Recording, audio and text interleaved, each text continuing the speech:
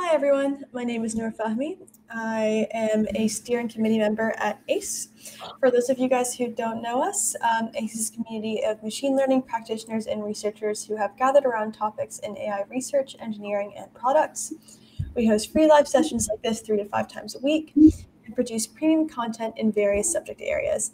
To see more, visit AI.SCIENCE and log in to access slides from this and other sessions and many more. Also, make sure to subscribe to our YouTube channel, ML Papers Explained, to get notified about all the live sessions and other free content we publish. We currently have 14 different streams that are focused on various ML topics, and this session is in Math and Foundation stream. Hope you enjoy it and come back. Today we have Professor Mark van der Laan from University of Berkeley, who is also Professor of Biostatistics there, to present targeted machine learning. Okay, yes. Thank you very much for the introduction. So today I'll talk about targeted learning, the bridge from machine learning to statistical and causal inference. And this involves joint work with various of my PhD students, such as Rachel Phillips, Ivana, Melanika, Aurélien Bilbao, and so on. Let's see, why is it not going to the next page? Oh, there we go. Yeah, so let's first talk a little bit about the motivation for a field like targeted learning. And one of the motivations is the problems with the traditional statistical methodology, typically based on parametric models. It also represents a particular way of doing statistics, which is very recipe-oriented. For example, this is like a typical thing you might find in a kind of a textbook where they give you advice of what kind of analysis to do based on the type of data you have. For example, if you have right sensor data, you can use Kaplan-Meier or Cox-Prior hazards, and if you have binary outcomes, you use logistic regression, and so on. Very not involving any kind of real interaction with truly understanding the experiment which generated the data, even though that is so fundamental to statistics, and also not really any interaction with your collaborators about what is the question of interest. On top of that, even when you believe these parametric models, such as linear regression or logistic regression, that you think they're reasonable approaches, they have generally very poor properties if it comes to type 1 error control and confidence intervals. And that's due to the misspecification of these models. So for example, if you care about a causal effect of, let's say, a binary treatment choice on some future outcome, and it's like an observational study where you have confounders, then you might say, okay, I'm going to run, let's say it's a binary outcome, so I'm going to run a logistic regression.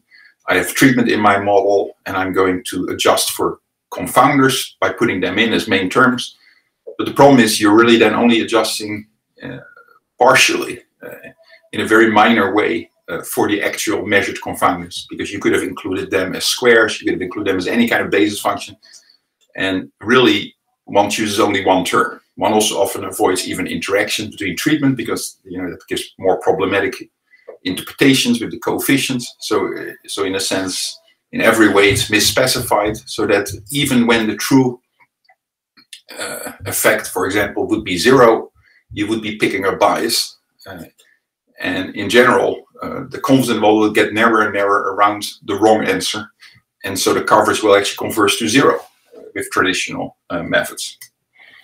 Similarly, when you test the null hypothesis of no causal effect of this treatment, for example, you would end up using this kind of logistic regression, you would end up with a method which, as sample size increases, the probability of falsely rejecting the null converges to 1.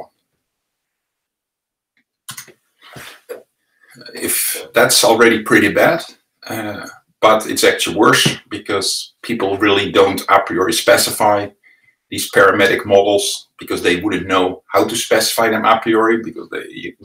So what usually happens is they will go through several rounds of choosing particular ways of adjusting for covariates and interactions they include. And And if the results are not really what they expected, then probably they have to try a few more of such models, and eventually they might converge to something which they think looks reasonable. And then it gets published as if this was an a priori specified regression model. So in this case, there's actually human intervention in the actual selection of the model. So there is no way the inference of the p-values of the confidence interval can even be correct. It's impossible. And we also don't have any way of recovering from that, because we don't even know what the estimation procedure precisely was. So that's so let's represent it here by saying, is this your machine learning system? You pour the data into this big pile of linear algebra and then collect the answers on the other side. What if the answers are wrong? Just stir the pile until they start looking right. So this has been noticed by many, that, for example, John Ioannidis wrote already early on papers about why most published research findings are false. Here's another few papers, false positive psychology, undisclosed flexibility in data collection and analysis, allows presenting anything as significant, and the statistical crisis in science, data-dependent analysis, a garden of forking paths, explains why many statistically significant comparisons don't hold up. So what's the role of targeted learning? Targeted learning follows a very careful scientific roadmap, and that is kind of represented here by this kind of picture.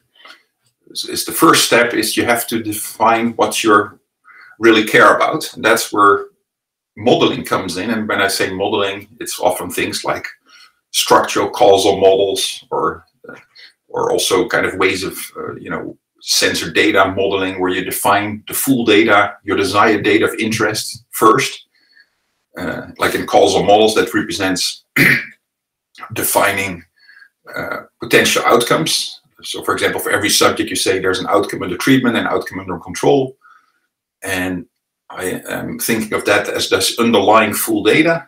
And given that, I could define now, for example, the mean outcome under control, the mean outcome under treatment, and take the difference. That will be like an average treatment effect.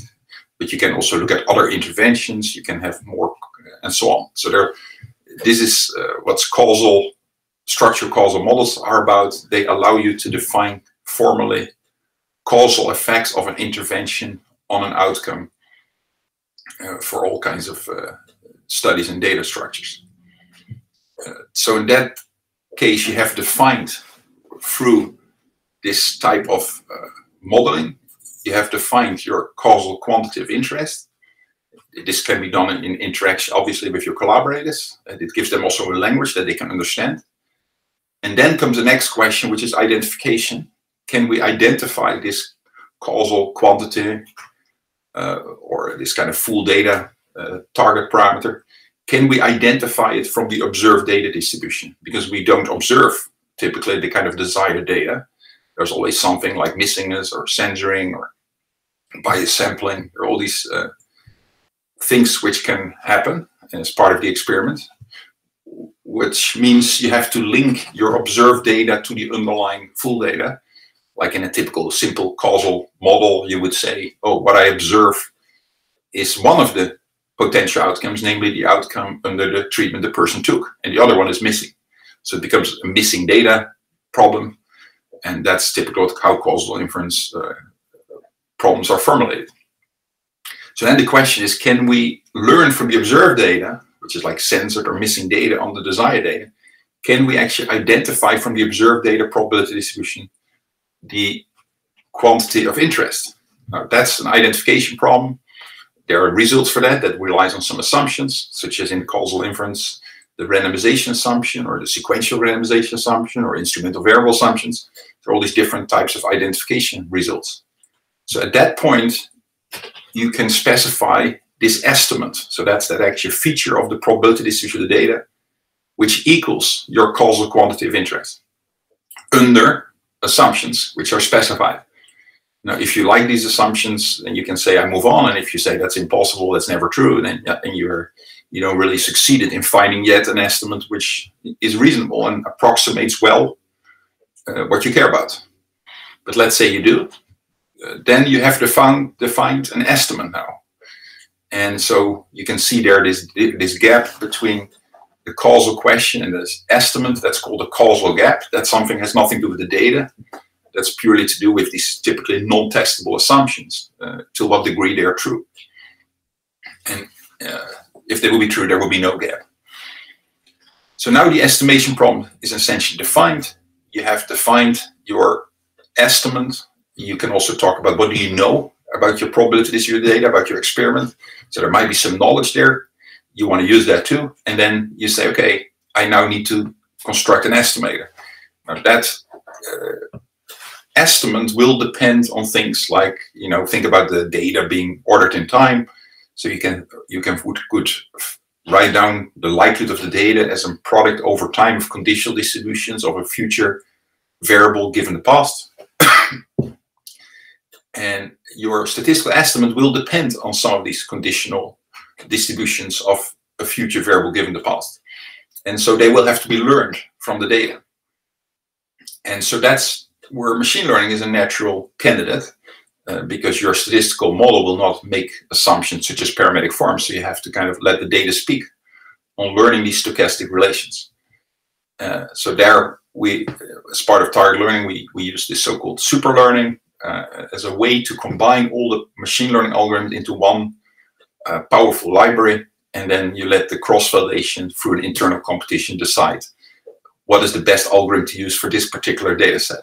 You can theoretically prove that that is actually the optimal strategy and methodology for learning these stochastic relations. So when you would now plug them into your estimate, you would get an answer. However, that's still not good enough, because these estimates, these plug-in estimates based on machine learning fits, they are actually not following real theory yet. They are not behaving, they don't have a sampling distribution which is normal yet, and they also have a bias which is usually larger than 1 over the square root of sample size, meaning that typical confidence interval based on just variance estimation will actually not have the right coverage. So that's where TMLE comes in. That's target maximum likelihood estimation, or target minimum loss estimation in a more general way, provides that extra step that after you have computed these prediction functions, these using, let's say, the state-of-the-art in machine learning, you still need to do an extra fitting step. But now that extra fitting step is based on choosing a parametric model which uses offset your current machine learning fit, and then has a little fluctuation parameter, just like a coefficient in a parametric model.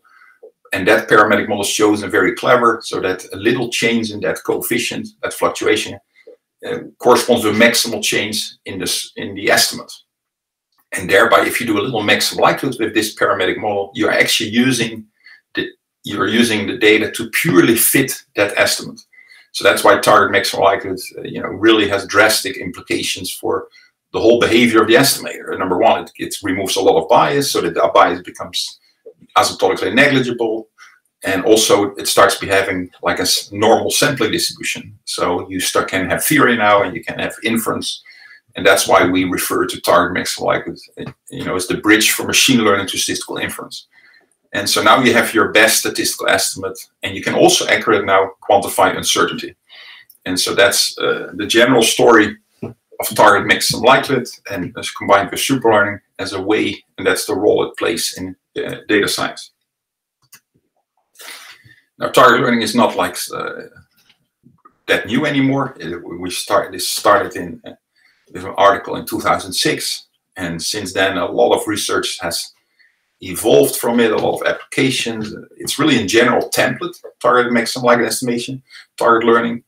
And so it can be used for any statistical estimation problem to develop these state-of-the-art, efficient, optimal machine learning algorithms. In 2011, we wrote our first book, Causal Inference for Observational and Experimental Data. And in 2018, we wrote another book, and these books have a lot of contributions from people active in this field. And the other book, the latest book, is Targeted Learning in Data Science. We also have a lot of software developments. There's also a book coming out with Chapman and Hall, about the software we have developed, which is in TL-verse and SL3. It's in R, with lots of target learning tools people can use. And also other people have and the idea is that people just contribute to this. In addition, many people are nowadays applying targeted learning, also have very high profile studies. So like articles in the New England Journal of Medicine, for example, here the HIV testing and treatment with the use of community health approach in rural Africa, involving a community randomized trial where we use TMLE and combine the super learning, even for very small sample size, but if you do it accurately, and you can do this. Genetic diversity and protective efficacy of the malaria vaccine by Peter Gilbert and so on. Also involving the use of TMLE, robust machine learning, variable importance analysis of medical conditions, healthcare spending by Sherry Rose. Really, comparing these traditional methods in which it was done before, and now the target learning, and some drastic differences, and really changing the way these medical conditions are scored for healthcare spending. Lancet articles,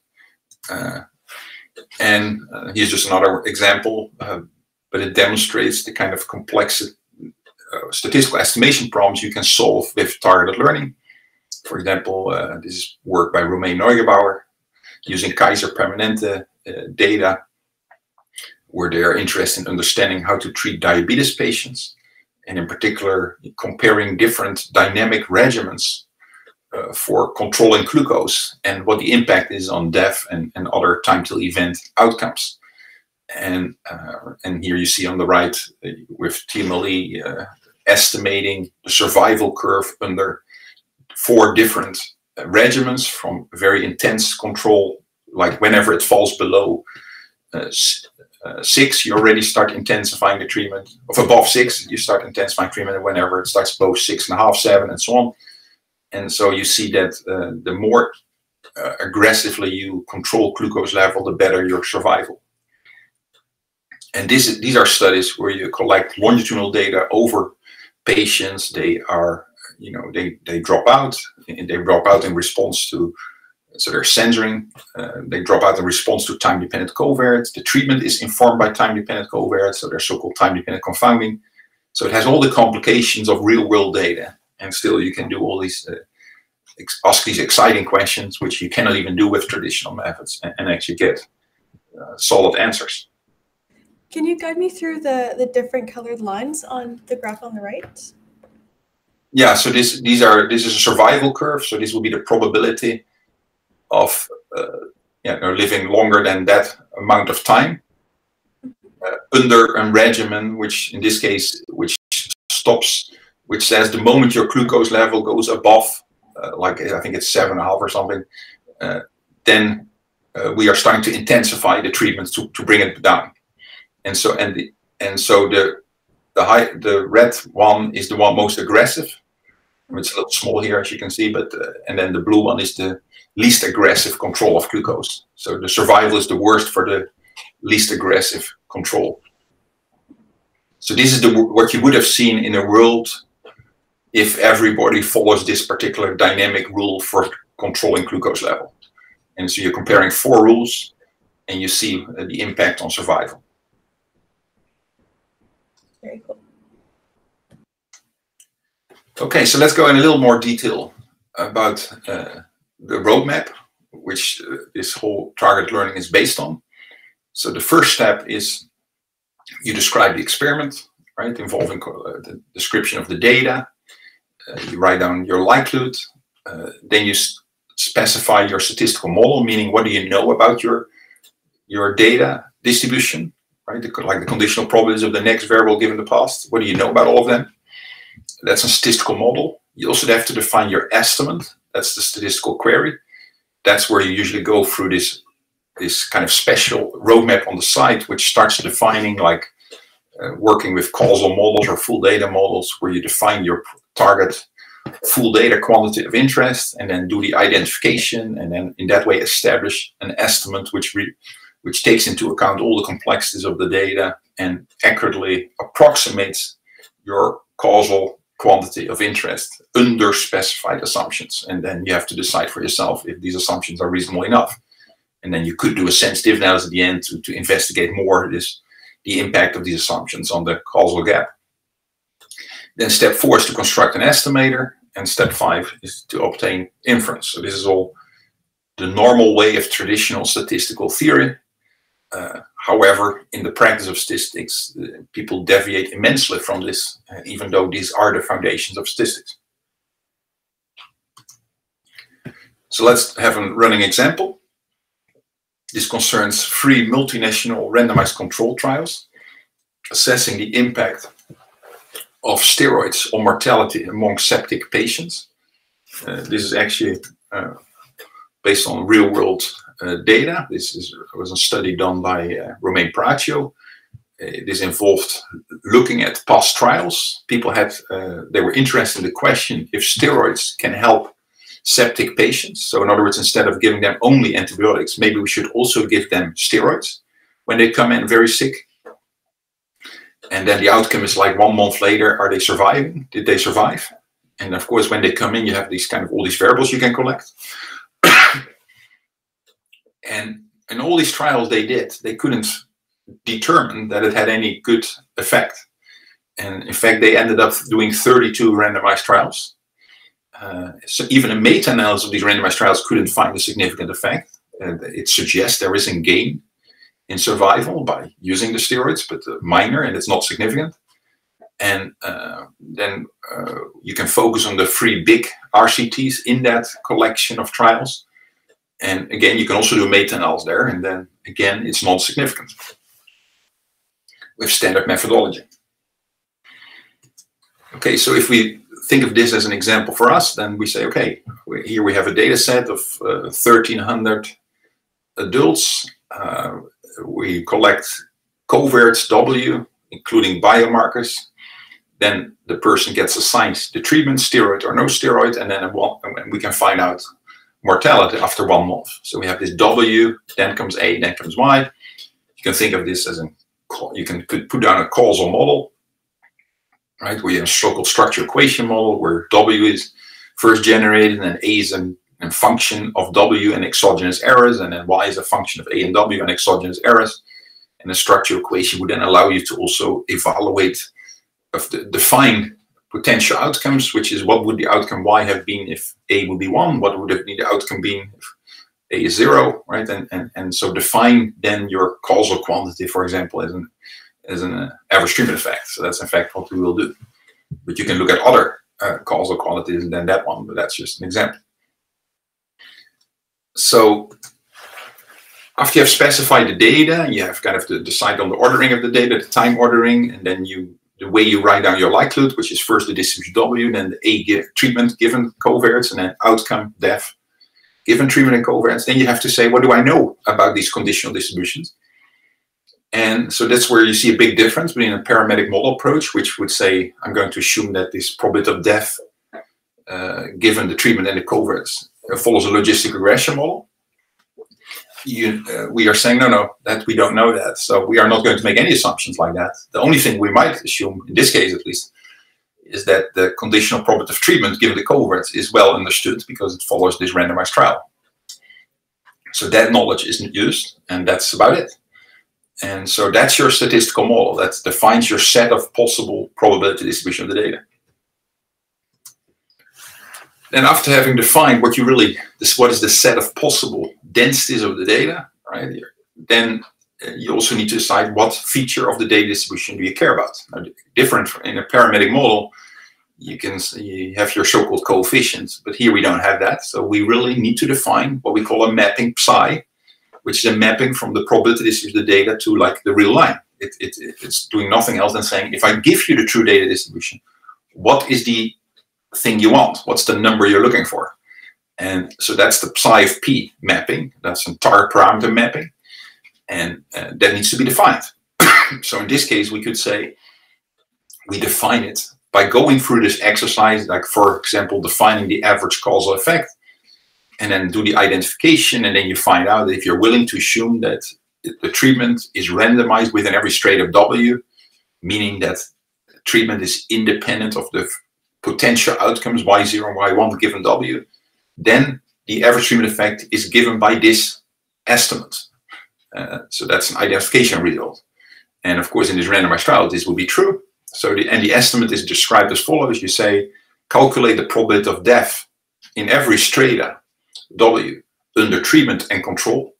Take these two probabilities of death under treatment and control, take the difference, and then average over the strata.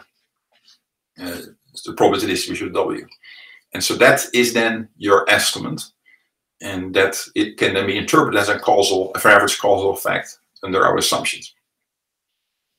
So that has by now we have defined our statistical estimation problem, we have our statistical model, and we have our statistical target parameter psi. So now the next question becomes, how do we construct an estimator? An estimator is an a priori specified algorithm. So you need to come up with an a priori specified algorithm which has good statistical properties for estimating this target estimate. Now that's where target mixed likelihood follows a general approach. The first thing it does, it studies this target parameter, which, the psi of p. You can think of that's just a particular functional of densities. You can evaluate so-called pathwise derivative of that. You can see how it changes along paths going through p, and so you do so-called psi of p epsilon minus psi p divided by epsilon, where p epsilon is a path through p, and as epsilon moves, it moves away from p in all kinds of directions. So these paths have certain scores. You calculate the derivative, so the dd epsilon of psi of p epsilon, and then you, because of the Riesz representation theorem, you can represent it as a covariance of a function of your data structure O and the score of your path. And that's because these pathwise derivatives, they're linear in the scores. So when you have a linear real-valued mapping on a Hilbert space, the scores live in a Hilbert space. That linear mapping has a so-called gradient, and in particular a canonical gradient, which is then in the space of scores. Anyway, that canonical gradient, that's also called the efficient impulse curve. It's the object which defines efficient estimators according to efficiency theory. So the best possible estimators asymptotically are estimators which satisfy that the estimator minus the true estimate equals the empirical mean of that canonical gradient, which is some function of OI, that's always the unit data structure, plus something remainder, but that remainder then goes to 0, even when you multiply it with square root sample size. So that the whole thing goes to a normal distribution after scaling with mean 0 and the variance of the canonical gradient. So the question is, how do you construct efficient estimators? Now, target mixed likelihood does that, and among the methods which do construct efficient estimators, such as the one-step estimator and estimating equation methodology, it is truly the estimator which has the most, which is following the best approach, and because of various reasons.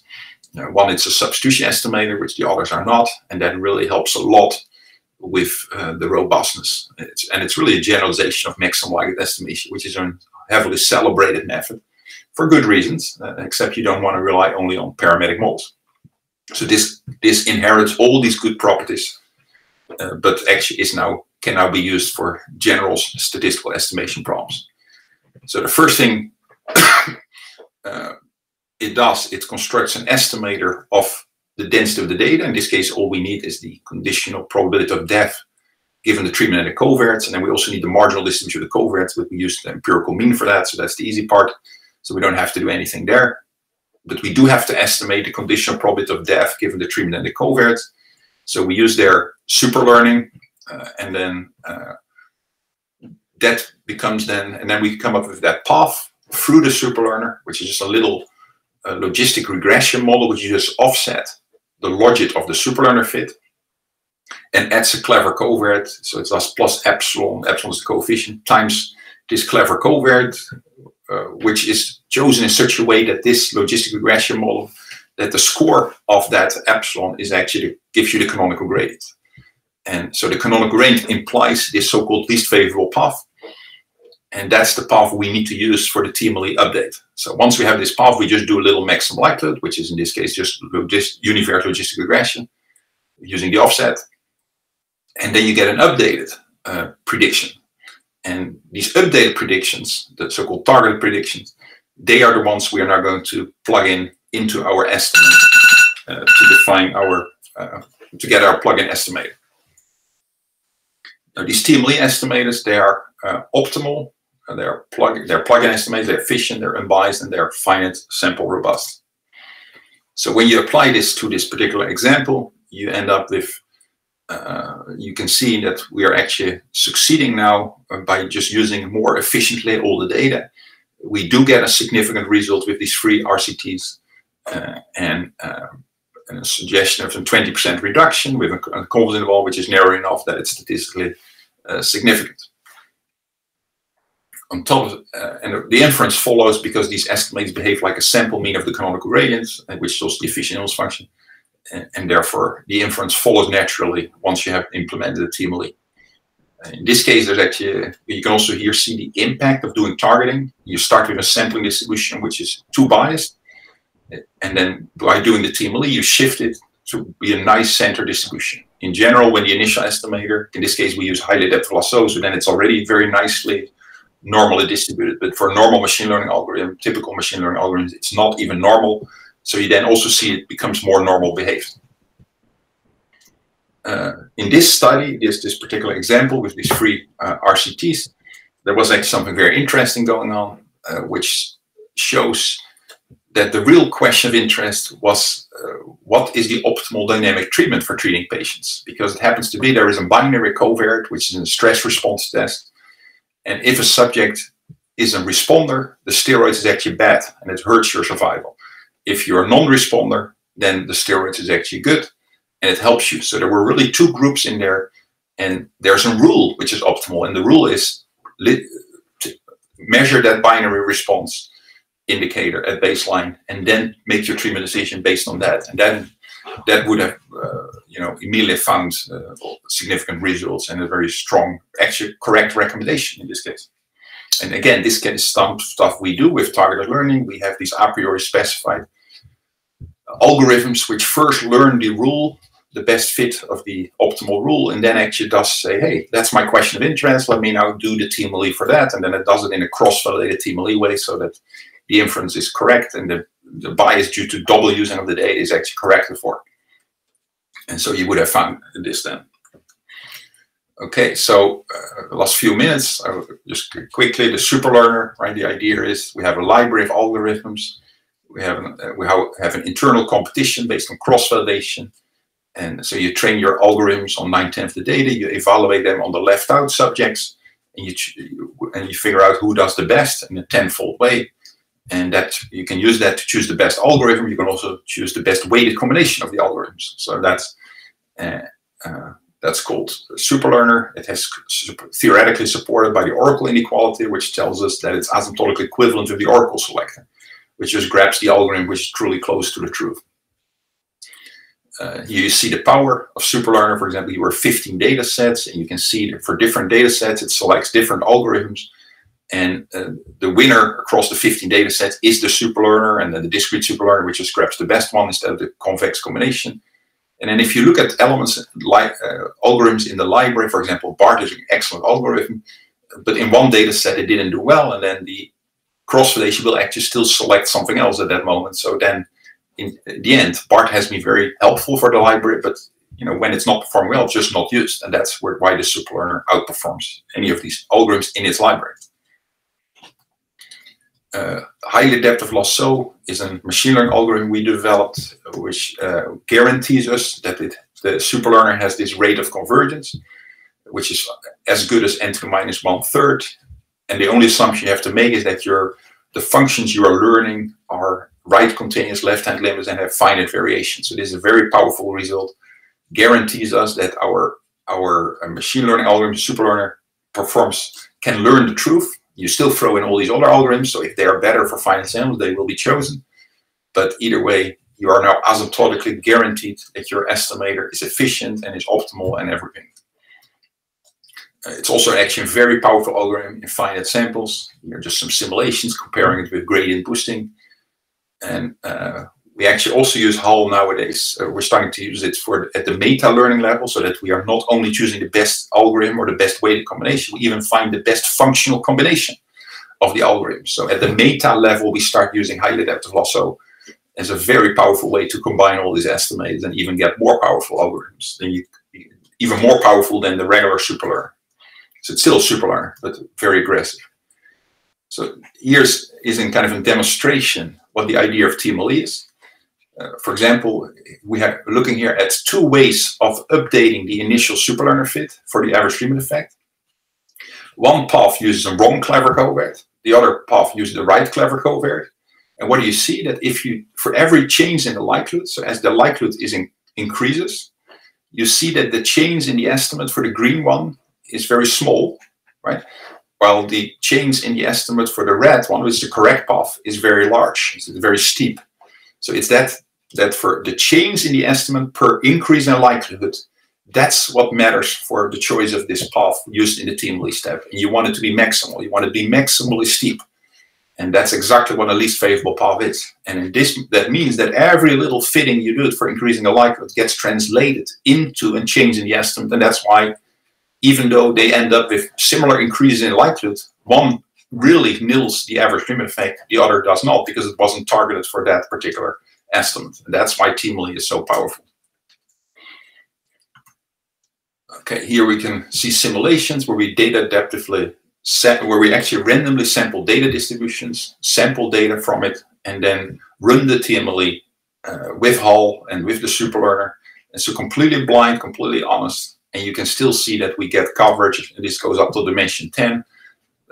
So it's remarkable how robust this algorithm is. Once, and certainly when you include highly adaptive lasso, if you don't do that, yeah, you can still see quite a, worse performance, because it does matter how good your initial estimator is, and Hull helps a lot.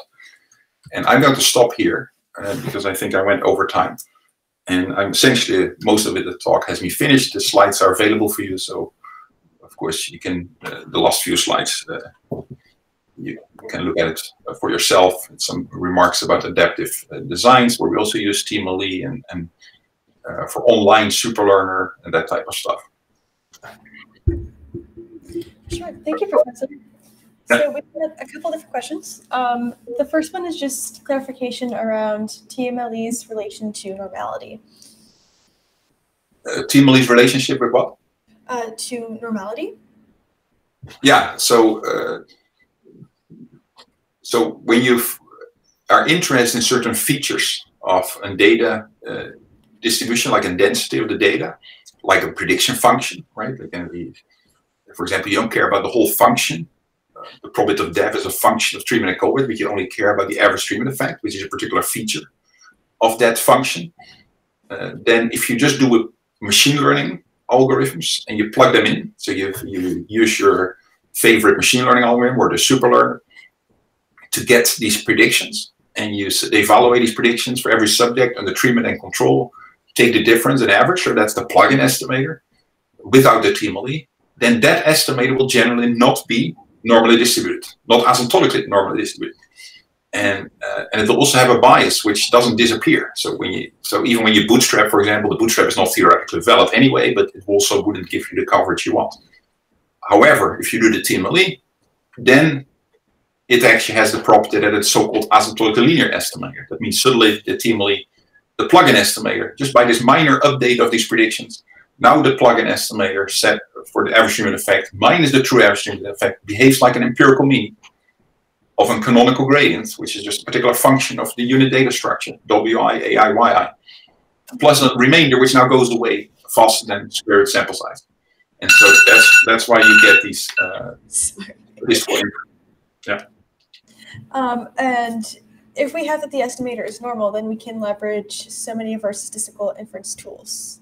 Exactly, and that's the key. That in the whole idea of inference is about that you can estimate the sampling distribution of your estimator, and that is often not possible for typical things. But because of the like typical machine learning based estimators, but if you do TMLE, you can.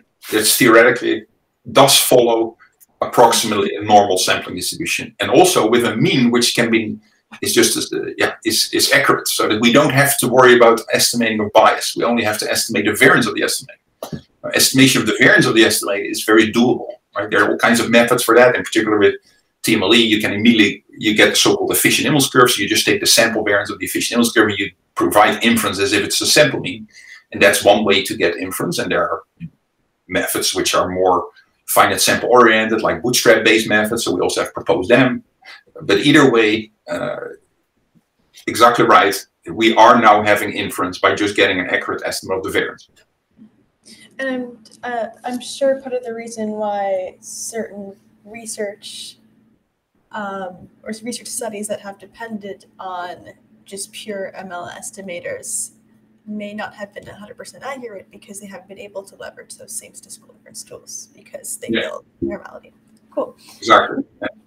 And that's also why, for example, if you see things like in machine learning, like random forest, is a pretty popular algorithm. One of the reasons is because it has this so-called variable importance measure, right? Where you can it evaluates the importance of every variable on the outcome, how much it helps you with prediction. But it's not. It is going for particular target estimates, right? That is that variable importance.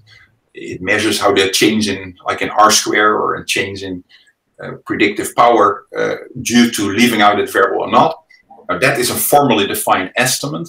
However, because of the random forest just being, a plugin, it doesn't have any theory. That's why the so-called p-values they report, they're not p-values, and the constant law are not constant laws.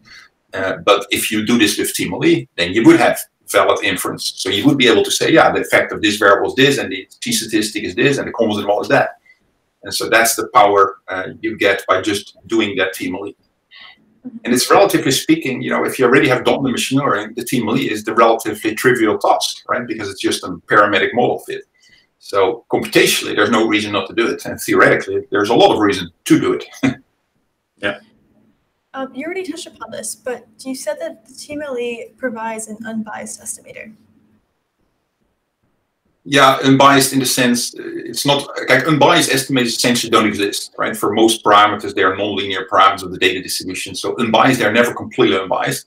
But what you can hope for is that your estimator is asymptotically linear. And that means it's almost unbiased. The bias is smaller than 1/² sample size, meaning that the bias relative to the standard error goes to 0. And when the bias divided by the standard error goes to 0, that means for inference, you can ignore it. Right? And you can already show that if the bias, for example, smaller than 10 times the standard error, even when you ignore the bias completely in your confidence interval by only involving the variance, like a typical wall-type confidence interval, the coverage is already right on if you get the variance right. So you can see that there's not much needed. You just need that bias to be smaller than the standard error by a factor of 10 or more, and you're in business. Now, that's guaranteed by using TMLE. And so that's why suddenly for the inference, the bias becomes negligible. Awesome. And I have one more question. I wanted to identify the role of the superlearner versus the TMLE. If the TMLE learns a parametric model of the underlying probability distribution of your data, what does the superlearner do? So I think the question here is, maybe I'm getting it wrong, but for example, when you do TMLE, you could, of course, use a parametric model as your initial estimator. Mm-hmm. Right, of the data distribution, like for the average treatment effect, you could say I'm going to still fit my probability of death as a function of the treatment and the covariates with a logistic regression, and then still do the TMLE, right? And what you can, the formal theory of the TMLE says is very clear. There is this exact remainder we can calculate. So once you have our target estimate, we can calculate the canonical gradient of that estimate, viewed as a functional of the data distribution. And then we can also compute its so-called exact second-order remainder. Now, that's something it's just a second-order term in the Taylor expansion, but it's exact. So that term can be defined. It's in any of my papers. You see it all over the place. And that can be computed for every estimation problem.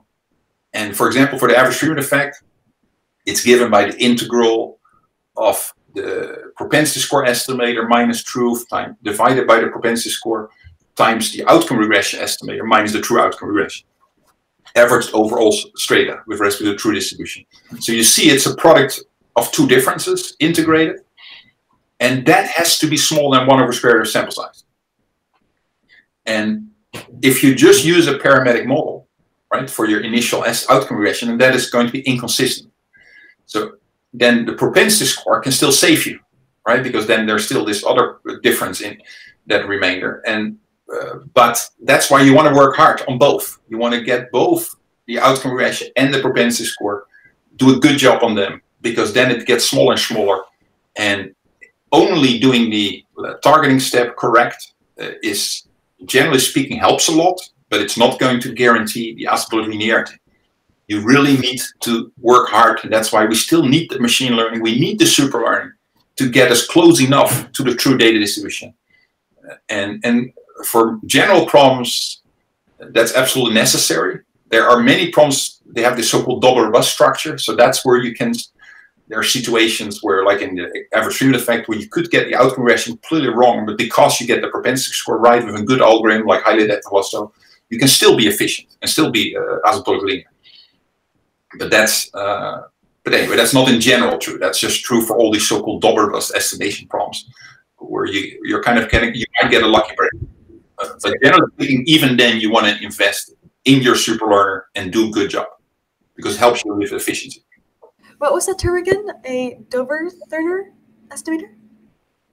Which double robust estimator, did I say that? Or? Yeah, double robust. There we go. Yeah, double robustness. It means that you can, when you do the TMLE, you have to, there's usually like something for the targeting step, you need like a censoring mechanism, like a hazard of censoring, or for example, a propensity score for the treatment assignment mechanism. And then for the actual, for the target round, you only care about the outcome regression. But nonetheless, you need these other factors of the likelihood, even though they're really not related to your target round, you need them for the targeting step. And so, and in many of these problems, any of these kind of sensor data or causal inference problem, you have a so-called double robustness going on, meaning that the target maximum likelihood estimator is still consistent, even when you get the initial outcome regression wrong, as long as you get the propensity score and the missingness mechanism right. And that's referred to often as double robustness. But that's that's great. That's nice. But the real issue here is that the remainder term in this TMLE expansion has this cross structure, integral of like a propensity score estimator minus truth times outcome regression estimator minus truth. And that's a beautiful structure, because there's a lot of cancellation going on there. There's a lot of plus terms and negative, and they sum up, and a lot of cancellation. And that's what's the powerful thing about these kind of statistical estimation problems, that you get such a great remainder. And then also theoretically, it demonstrates that you can actually completely misspecify one of them and still be lucky, still nail your estimate. Well, Professor, that was a very, very informative talk. I want to thank you, Professor, for coming to talk today. And I want to thank you, the audience, for joining us. To see more free content like this, visit AI.SCIENCE and log in to access slides from this and other sessions and many more. Also, make sure you subscribe to our YouTube channel, ML Papers Explained, to get notified about all the live sessions and other free content we publish. All right. Thanks so much. Thank you, Professor, for joining us. Bye.